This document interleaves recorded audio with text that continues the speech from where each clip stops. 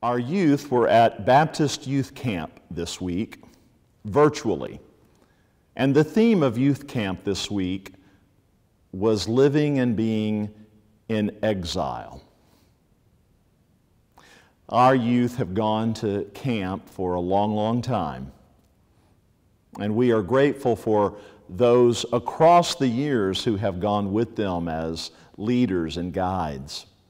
We're grateful for John Kent, who preached not too long ago here, one of our own who helps direct BYC. And of course, many of our parents and youth across generations are hard-pressed to think of BYC without the outstanding leadership and good pastoral touch of Dale Osborne. So we're grateful that our kids, joining others from this network of other like-minded Baptist congregations, have been able to get together. But note the theme, exile. To be in exile is to be separated, displaced, relocated for a time. The psalm lesson that Laney read for us is a psalm that tries to lament what it means to be removed from one's place. How can we sing the Lord's song in a new land? In fact, the psalm goes on to say that there are at times the torment of tormentors sort of kicking them, reminding them that they are refugees. How can we do that? We remember back when. And now this passage that I just read for us from Jeremiah is Jeremiah's letter to the Israelites who are living in Babylon because they have been exiled, separated, relocated. Marcus Borg, the great New Testament scholar, used to say that one of the three big, grand narrative stories of the entire Bible is the story, the metaphor of exile and return. Historically, the exile has everything to do with ancient Israel being relocated after being conquered by the Babylonians. So in the middle 500s, they find themselves in a different place. All of the trappings of home gone. They've made that 500-mile trek out into the desert. Their temple lies in ruins.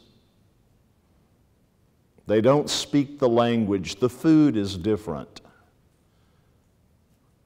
Exile means no longer at home.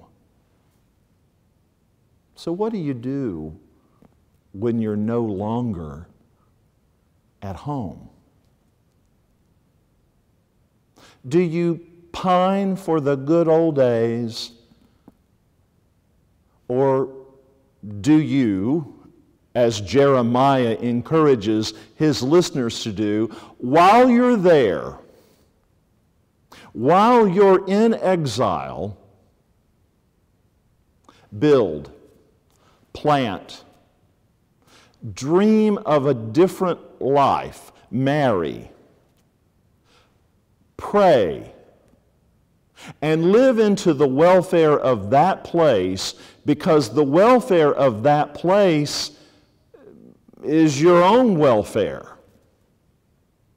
Now, Jeremiah has to do that because there have been some false prophets who have said, don't unpack your bags, don't unpack your bags, this exile is not going to last all that long. You know, like a miracle, it will one day go away. To which Jeremiah says, you know what? The exile is your home. Now there's a thought.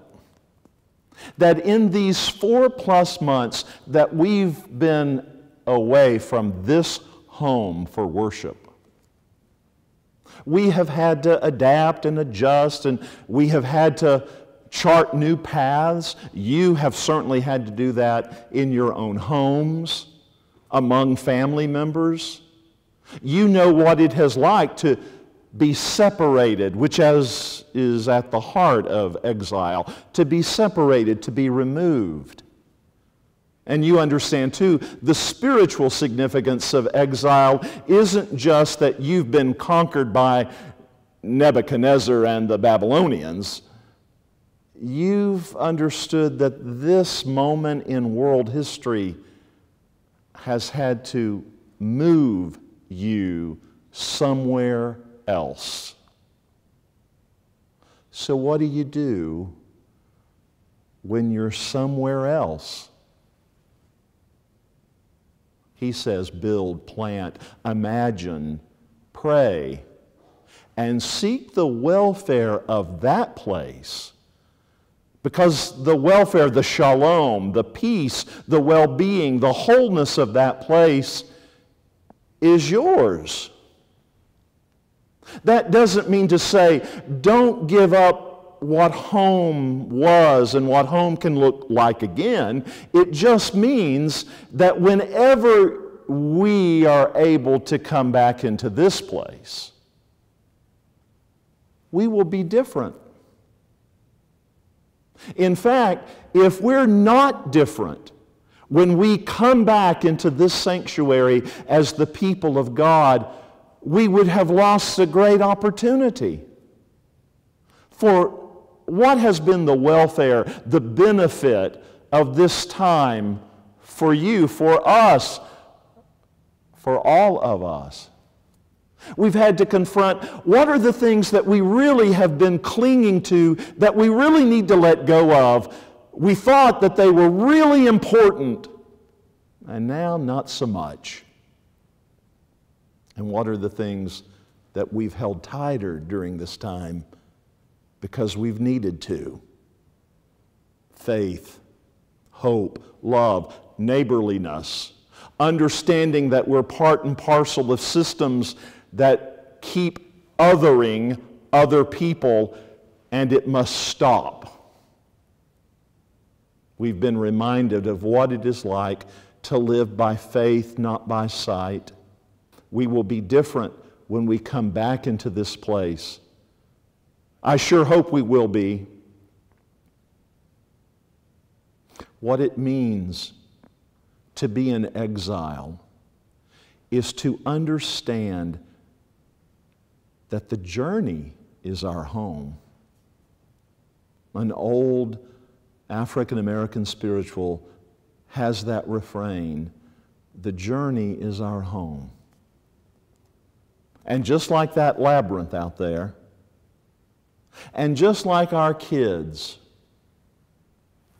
you and I know that life's journey is filled with the unexpected. And it will take you places that won't look and feel like home. And your comfort zone is going to have to be stretched. You're going to be stretched. And God is with us in all of that. God's with us in the form of a new neighbor who will fight through prejudice and bigotry to get to know and love you and you them. To be in exile doesn't mean a life sentence in jail. It does mean that while you are there, the return to home is really an invitation for you and for us to return to the things that really matter. To look into the face of someone and say, I love you. Please forgive me. Will we walk through this life together? Will we seek justice, love, mercy, kindness, and walk humbly with God together? To be in exile is maybe the opportunity we've all been looking for to reconnect with the center, not just the center of a labyrinth, but the center which is God. May it be so.